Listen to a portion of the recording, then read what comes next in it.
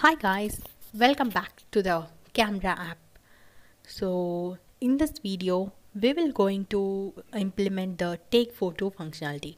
So this will be called when the take photo button is pressed, and then we will also do the start camera function. So this will be called when you open the application, so to start the camera. So then first we will go into take photo method. So first we get a reference to the image capture use case. So if the use case is null, I mean capture is null, you will exit out of the function. So this will be null if you tap the photo button before image capture is set up. Without the return statement, the app would crash if it was null. And then next we'll create a file to hold the image.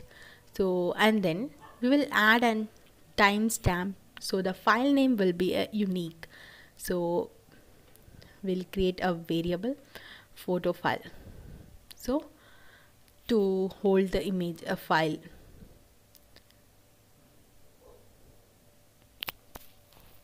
We have used a simple date format, and then file name format, which we have given in the companion objects. We have declared the format of the file. Okay.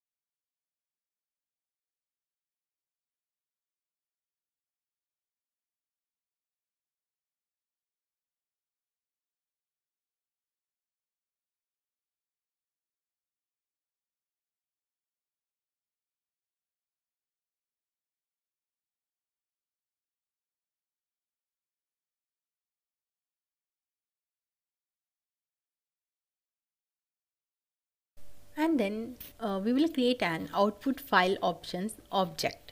So this object is where you can specify things about how you want your output to be. You want the output saved in the file we just created, so add your photo file we have created before. So while output options will be equal to the image capture.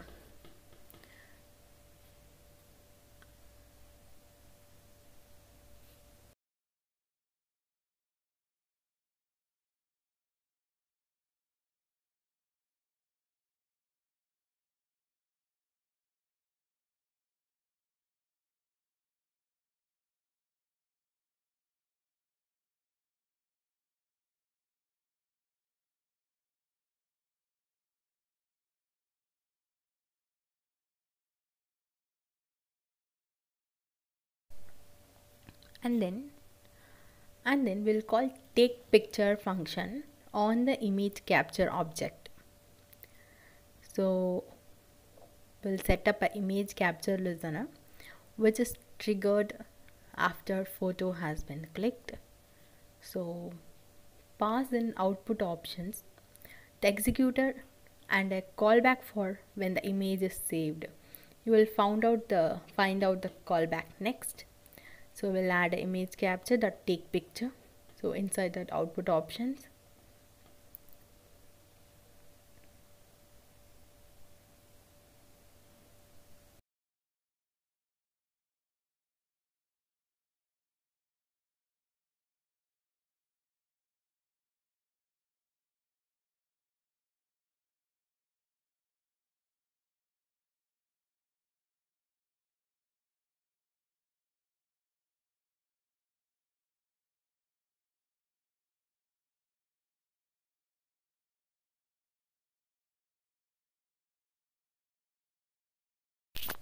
And so in the case that the image capture fails or saving the image capture fails, we'll add an error case to log that if failed.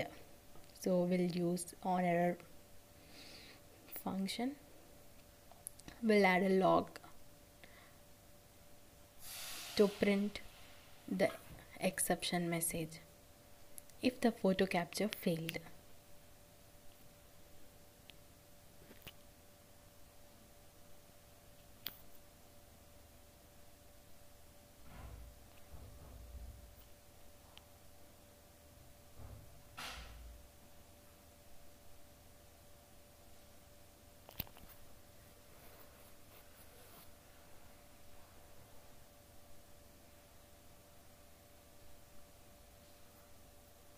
And then if the capture doesn't fail, the photo was taken successfully. And then we will save the photo to the file you created earlier. So we'll present a toast to let the user know if it was successful, and we'll print a log statement too.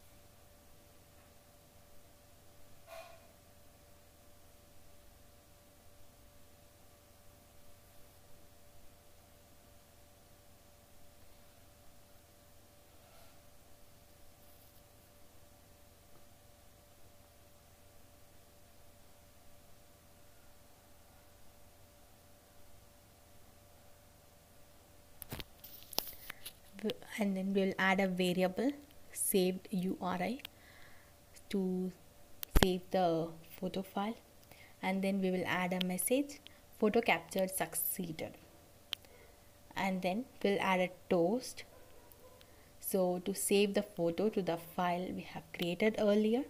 So we'll present a toast to let the user know if it was successful, and then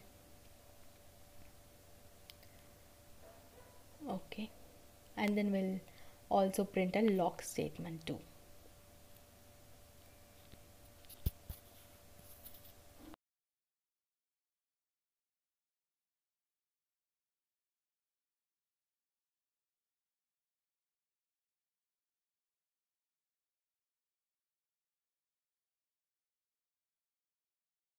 And then in the camera application, the viewfinder is used to let the user preview the photo they will be taking. You can implement a viewfinder using the CameraX preview class. So to use preview, you will first need to define a configuration, which then gets used to create an instance of the use case. So the resulting instance is what you build to the CameraX lifecycle. And then we'll go with the start camera function. So we'll first create an instance of the process camera provider. So this is used to bind the lifecycle of cameras to the lifecycle owner. This eliminates the task of opening and closing the camera since CameraX is lifecycle aware. And then we will add a listener to the camera provider future. So we will add a runnable as one argument. We will fill it later. Okay, so we'll add a context compact.get main executor as the second argument. This returns an executor that runs on the main thread. So in the runnable, we'll add a process camera provider. So this is used to bind the lifecycle of our camera to the lifecycle owner within the application's processes. So camera provider future.get. Okay, and then we'll initialize our preview object. So we'll get a surface provider from viewfinder, and then we'll set it on the preview.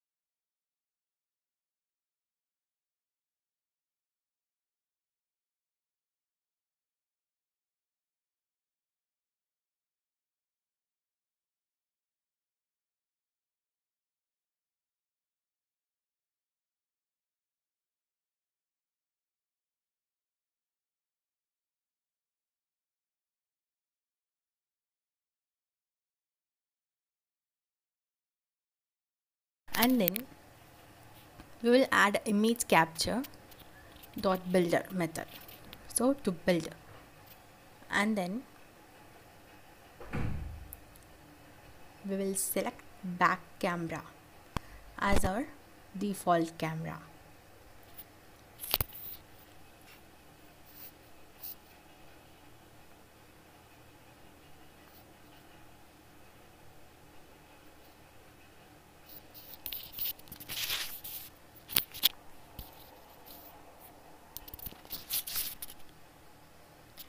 And then we need to bind the use cases to camera.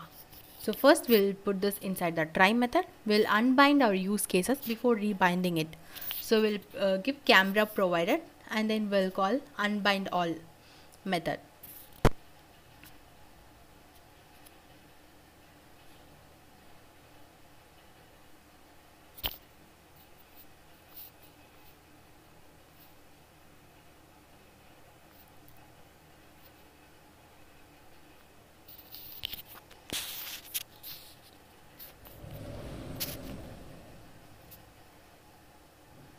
And then finally we will update the call to bind to lifecycle, so in the try block, so to include the new method.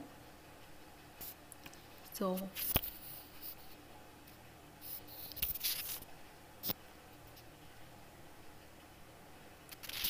and then we'll add the exception. We'll also add if use case binding failed, add a log. Okay, we'll add log dot.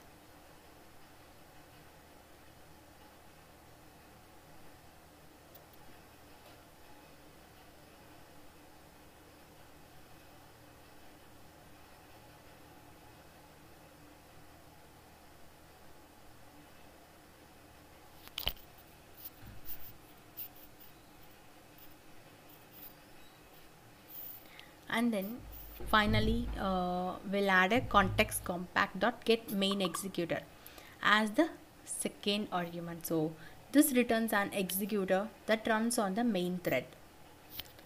And then finally, so we got the error here. So and then this is because we have given the preview ID wrongly, so we'll copy this.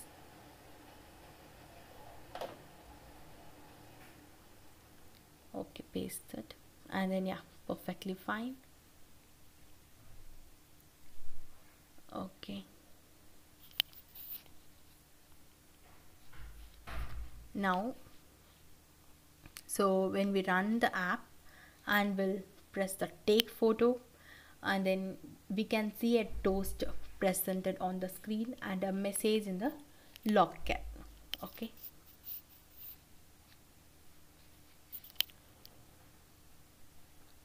we'll remove the unused port statements.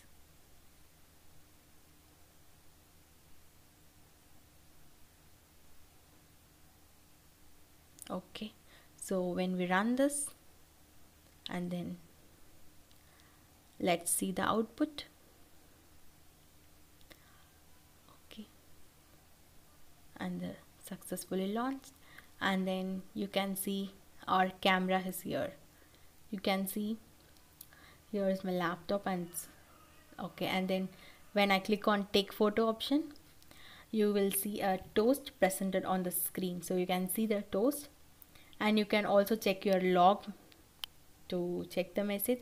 So if you want to know where your photo has been stored, go to the file, and then inside the Android you can see your app name. So inside that your photos has been stored with the name file format we have been given in our program. So you can see perfectly all our mobile pictures have been taken. So I have taken some other pictures too inside this, and then the app is perfectly working fine. Okay, and then you can also share these images. Okay, so you can share these images wherever you want, so in all the app. and then our camera app is perfectly working fine. So this is what I wanted to show you in this video, and then that's all for today. So we'll see you in the next video. Until then, bye bye.